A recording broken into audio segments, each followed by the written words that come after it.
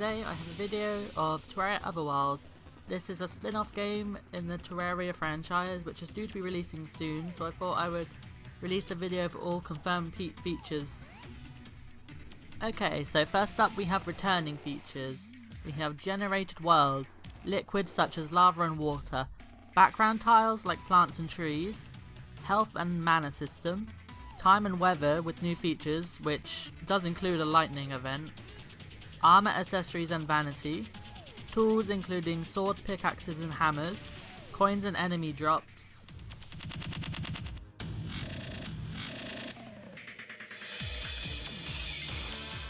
Okay, here I have 4 screenshots from the Terraria official Gamepedia website, which is just the wiki, and in the first screenshot in the top left corner we can see the new inventory system. So it has a similar system to the normal Terraria with a character selection, the inventory, and that kind of looks like a map in the middle or a crafting interface, I'm not too sure.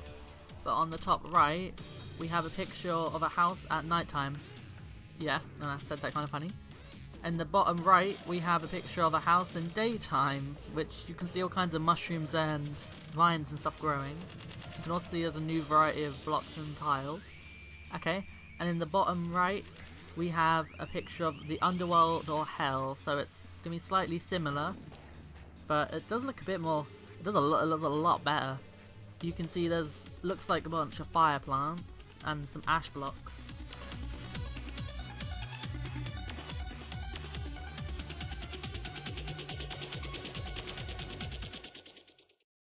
Okay, so we have some returning biomes in Terraria Otherworld as well. This includes the Corruption, the Crimson, the Underworld, the Forest, all types of cavern layers, and the Snow Forest.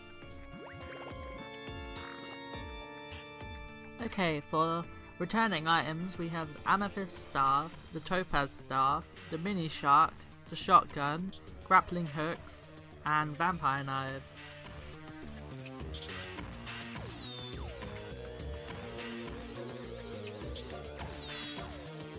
So far we know of 2 known environments / biomes, and this is the Crystal Cave and something called the Core. So far we know of 6 enemies. One is the Triffid, one is the Devourer, one is the Scavenger, one is the Little Eater, one is the Crystal Archer, and one is the Cry Mother boss.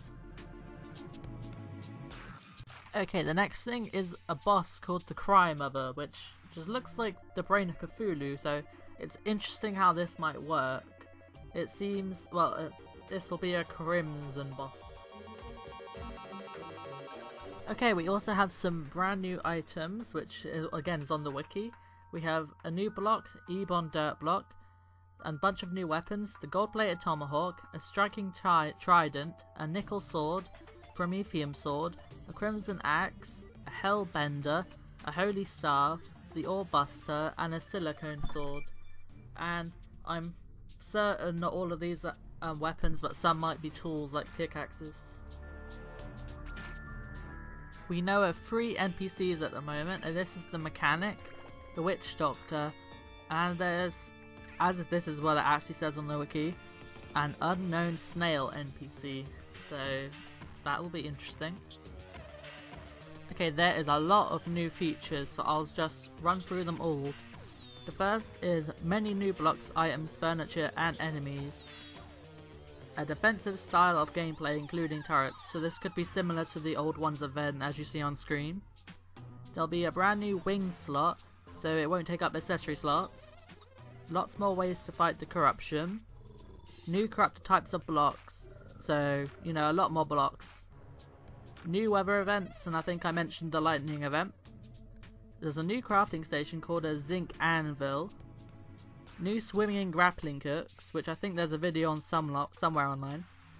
A new robust quest system, and a leveling up system.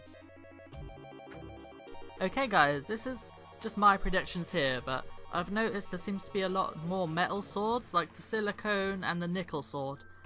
We might be getting a whole bunch of new ores. You know, I also read out the Zinc Anvil, so we could be seeing zinc ore as well. There could be brand new events at the Crimson/Corruption, as it states, there's a lot more ways to fight corruption. There'll be lots of new weapons, but I think most of these are going to be related to cleansing the corruption, like it does say. And maybe there might be unique armor sets. But that's just my predictions, and I'll thank you guys for watching this video. Hope you enjoyed it. Remember to like, comment and subscribe if you're new, and I'll see you guys in the next video.